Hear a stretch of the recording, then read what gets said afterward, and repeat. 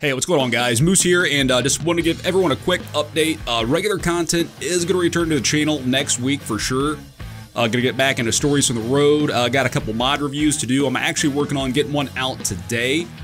It's a trailer review. You guys are definitely going to want to check this out. I think you guys are really going to enjoy it. But here in a couple hours, I'm also going to be streaming the 1.6 open beta over on my Twitch channel. Link for that is in the video description, so be sure to check that out.